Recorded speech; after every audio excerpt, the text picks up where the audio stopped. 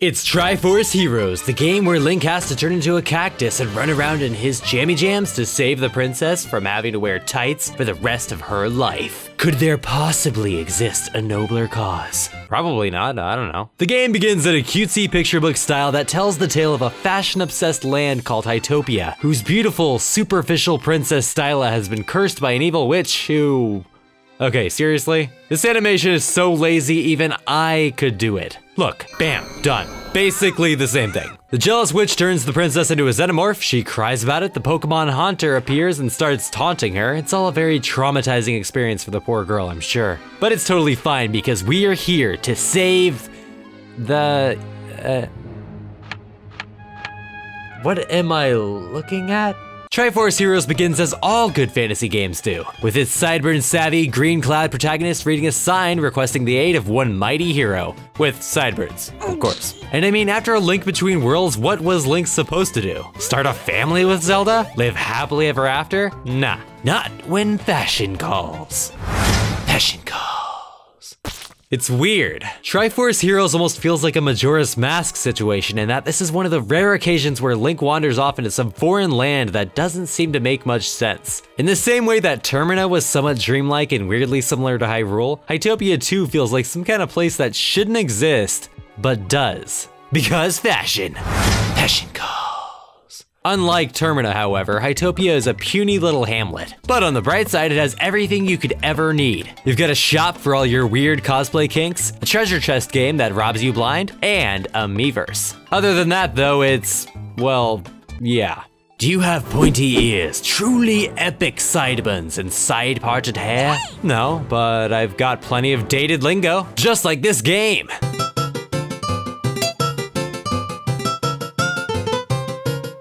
Link is forced into meeting with the king and princess of Hytopia, and the king is just glorious. Simply glorious. He goes by the name of Tuft and is easily the best thing about this game. Just the fact alone that he can flood the entirety of Hyrule with his tears without flinching is impressive enough. But listen to that.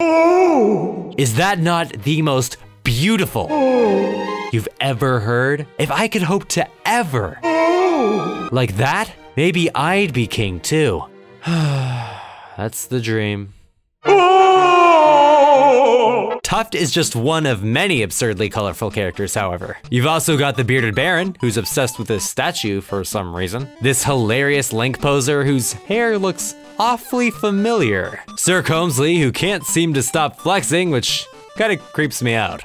Cool name though. A clown, a little kid, generic man number 2, some lady who keeps hitting on Link despite being way too old for him. And then there's of course this cat. That poor, poor creature. Now that we've met the entire cast,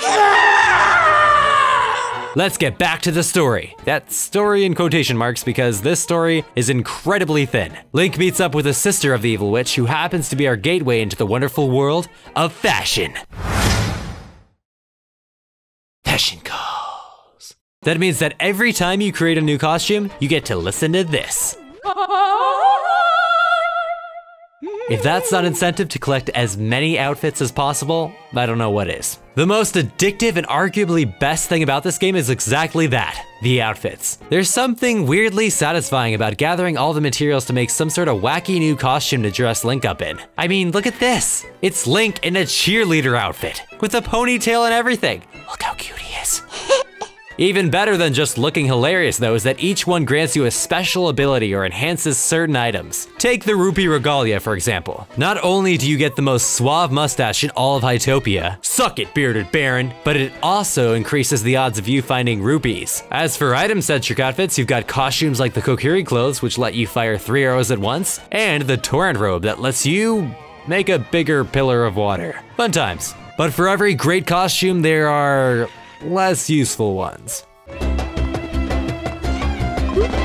And then there's unlocking the outfits. As you progress through each dungeon, you're awarded a material after each boss, either a common, an uncommon, or a rare. Since luck may or may not always be on your side and many outfits require these rare materials, you likely find yourself covering the same dungeon multiple times. And that's where the replay value comes in. Considering each time you take on a dungeon, it's often with the help of a new group of people, it kind of helps keep the experience fresh, keeps things from getting stale. It may be frustrating at times when you want to go to a specific level, but you end up having to play one you've already completed 100%, and when you finally finish that and get to go to your chosen level, they disconnect immediately. But given that each new encounter with a new group of people is almost always never the same, it stays fresh. The second best thing about this game would definitely have to be the music. It's pretty unfortunate that Triforce Heroes probably won't be played by too many because the music really is something special. Just listen to how fancy this is.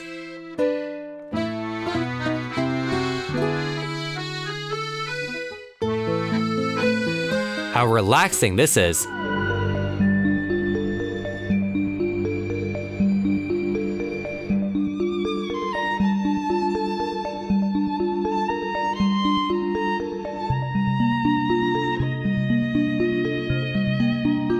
And how adventurous this is.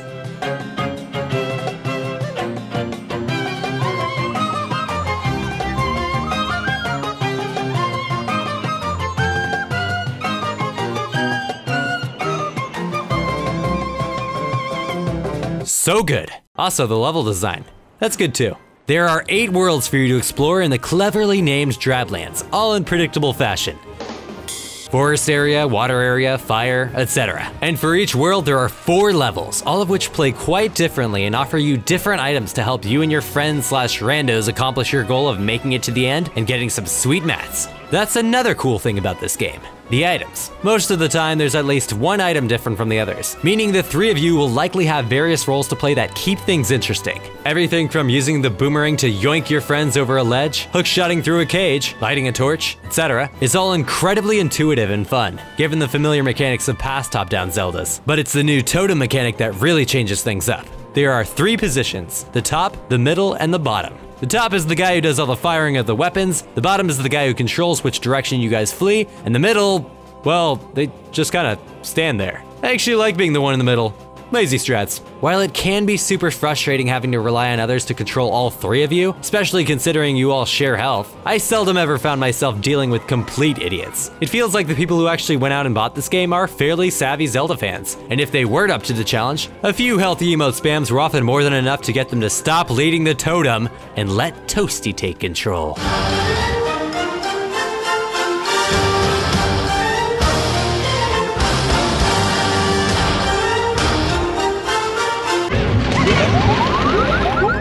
If you do ever find yourself overly frustrated with the incompetent fools you're forced to play with, however, rest assured, Nintendo has a solution. The Colosseum, where you can murder your fellow Links for rare materials. Just like Miyamoto intended. Back to the outfits, some of my favorite costumes are the ones that feature Link straight up cosplaying. And here's a list of said cosplays. Darunia, look at that chiseled Goron bod with that flowing mane and stunning dad punch. Azura, I find this super adorable because it looks like one of them tried to eat Link, realized too late they were the same size, and now he just kinda has to deal with having Link use his body like some sort of fish mech. That's not weird, right? A cheetah, a freaking cheetah. This one is actually my favorite. First off, look how cute it is. Second off, look at me destroy in the Colosseum. I'm so fast. I'm like a cheetah god. I fell off a cliff. Tingle. A Power Ranger. Steve from Minecraft. I don't like Steve, or Minecraft that much, to be honest. But listen to that sweet chiptune.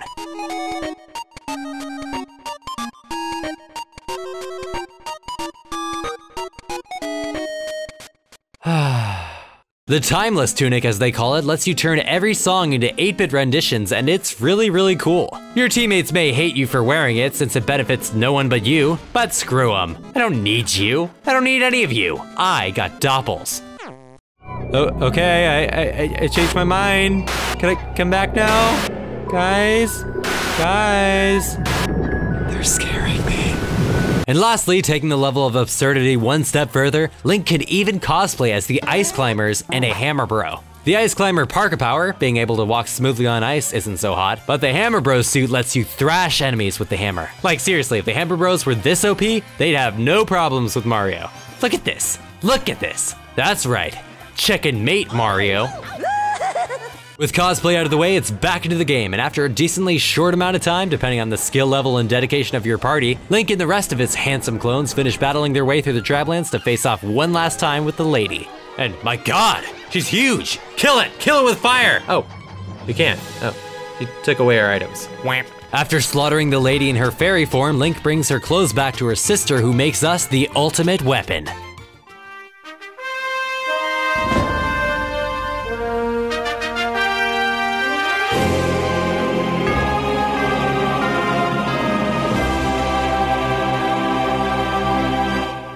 Whoa, Link's hot.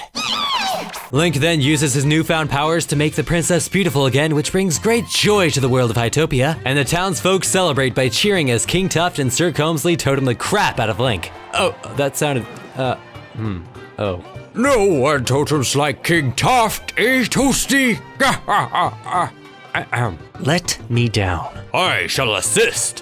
What? No, God, no, stop! Like, oh, okay, this is happening. Great. And they all lived happily ever after. You're all terrible people. Hey, thanks for watching. If you enjoyed the video, please go ahead and leave it a like. You can also subscribe if you want to be notified whenever I release a new video. You can find me on Twitter and Facebook if that's your thing. I also want to hear from you guys. What was your favorite costume? It's the cheerleader one, right? It's, of course, the cheerleader one. It's cheerleader Link. Like, how can you beat that? I'll tell you, by being a cheetah. If you want to watch some more videos, I've got some floating around here, and that about does it. Thanks again for watching, and I'll see you next time.